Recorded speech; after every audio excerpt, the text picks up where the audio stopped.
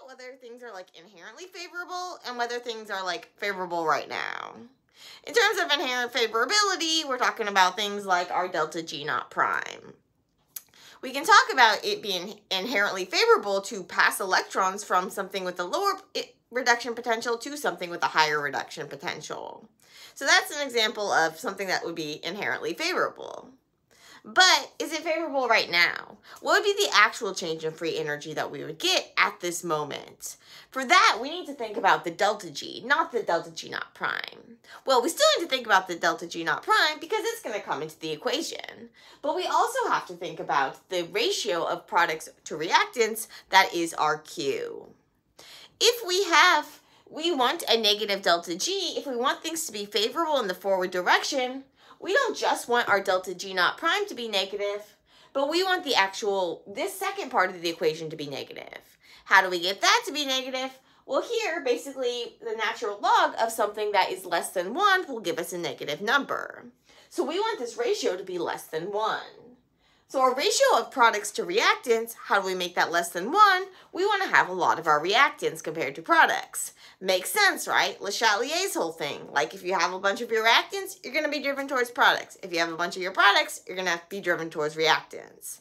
And like the actual amount, like how big that ratio needs to be to skew things one way or another is going to depend on your delta G naught prime and how big that is, what direction, and all that good stuff. But bottom line, we have our delta G naught prime.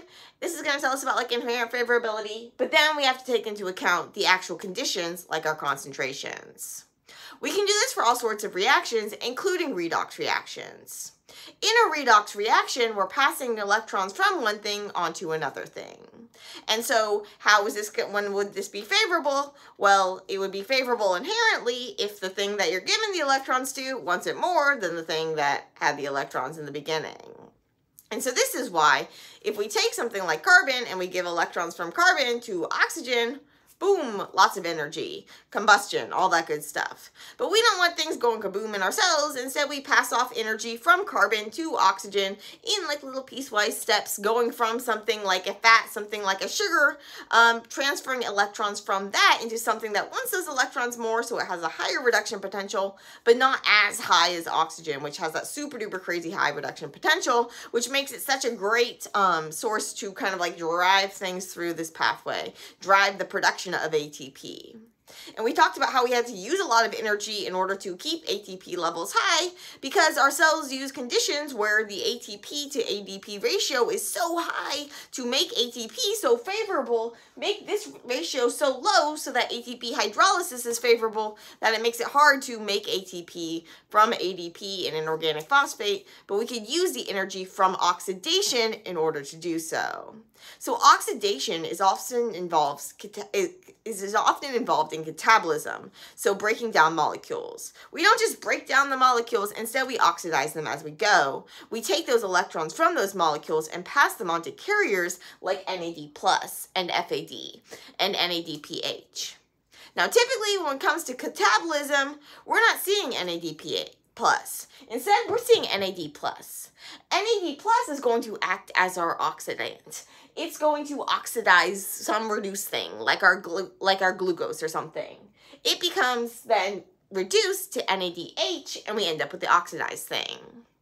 Now, we can have a delta G naught for this that we can get from like tables of comparing the standard reduction potentials of one thing to another thing. And if we're passing electrons from the reduced thing onto NAD+, and the NAD+ wants it more, well, now we're going to have something that's going to be favorable. We'll get a negative delta G naught prime, and we can do calculations and look in tables and all that good stuff.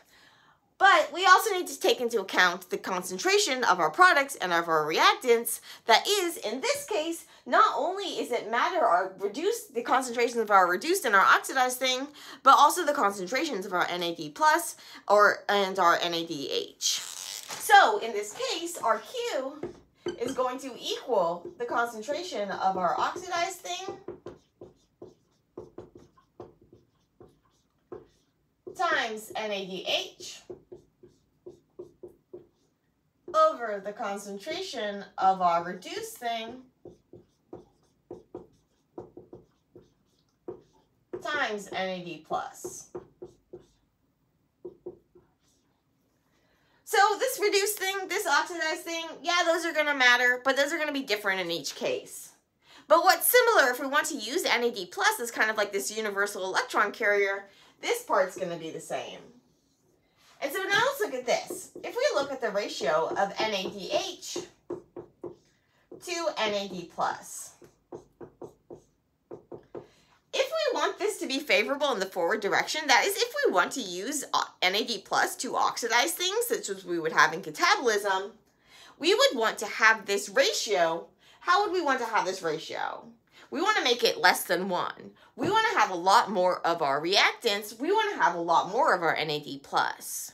So in order for this to actually give us a bunch of energy by oxidizing something using NAD plus, we need to keep NAD plus concentrations high.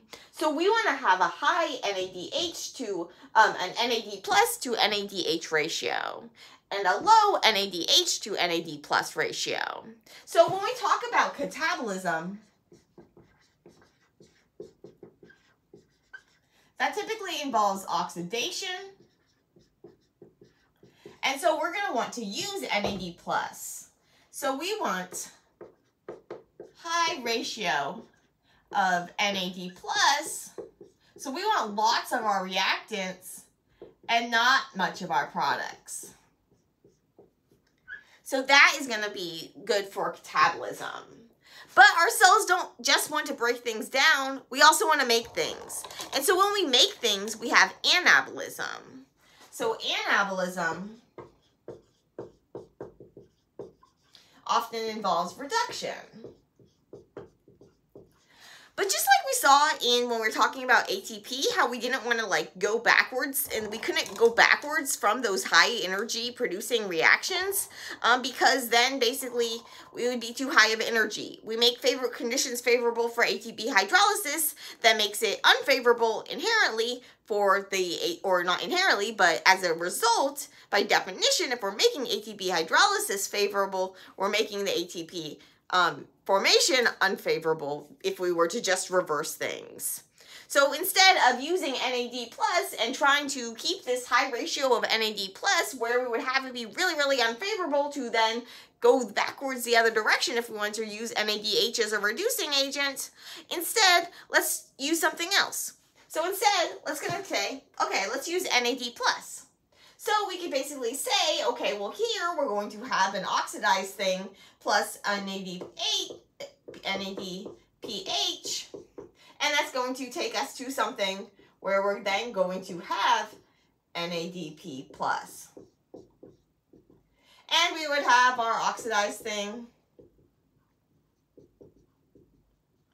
and we would have our reduced thing. Okay, so now what would we want of our ratio?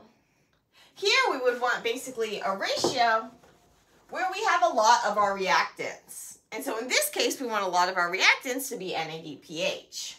So we want high concentration of our NADPH compared to our NADP plus. Under these conditions, then we can get favorable interactions. We can get favorable reactions to happen in which we're reducing things. So we can make reduction more possible by skewing the concentrations of these so that even if it's not inherently favorable to go this direction, we're making it favorable because we're using, taking advantage of the fact that we can manipulate these ratios. We can manipulate the ratios in a way that's going to make it so that we can have favorable reduction reactions where we're putting electrons from something that doesn't want it as much, that wants it more, to something that doesn't want it as much, which would be inherently unfavorable. We can change these concentrations in order to make that favorable. But we wouldn't want to do that to our NAD plus and our NADH ratio because then basically that would make it unfavorable. So by using these separate pools, we're able to separately regulate the NAD and the NADP in order to use NAD for the catabolism and NADP for the anabolism. And so this is why we keep these separate pools. We can regulate them separately. We can catabolize and anabolize at the same time, and we can have these reactions be favorable in both directions so that we can have reactions actually happen. But we favor one in one direction and one in the other direction. We can have different enzymes that are going to use these different pools, and then we can also use the pool, like the ratio in these pools, to tell us about the energy conditions in the cell. So bottom line, delta G naught prime, that's coming based on like the standard potential reduction potentials. You want to go from something with a lower standard reduction potential to something that the higher standard reduction potential. We can do this in little pieces, going from something to like NAD plus to give us NADH, which is then going to give it to oxygen, which wants it really, really a lot. So we get energy, but we're getting it in these stepwise pieces. And so we'll see in the oxidative phosphorylation, we'll actually pass it from one thing that wants it to one thing that wants it more to one thing that wants it more to one thing that wants it more, breaking up these little bursts of energy to pump protons, which can then power the ATPase pump and make ATP. But we do that little piecewise using these universal carriers that themselves we can make favorable at this current moment by manipulating the concentrations. This is going to allow us to do things where we can have reduction reactions be favorable and we can have oxidation reactions be favorable. We can regulate these separately. We can do all these things. Plus, we typically like compartmentalize inside the cells, so we do a lot of the like anabolism in the mitochondria where we can manipulate concentration so they're more favorable for that. But that's why we want that high ratio of our NAD plus to NADH so that we can make NAD plus be useful for oxidation. And then we want our high ratio of NADPH to NADP plus to have that be favorable for our reduction for our anabolism. So both of these are important. It's just like when we talked about wanting that high ATP-ADP ratio in order to make ATP hydrolysis really, really favorable. So take concentrations into account, and that's that.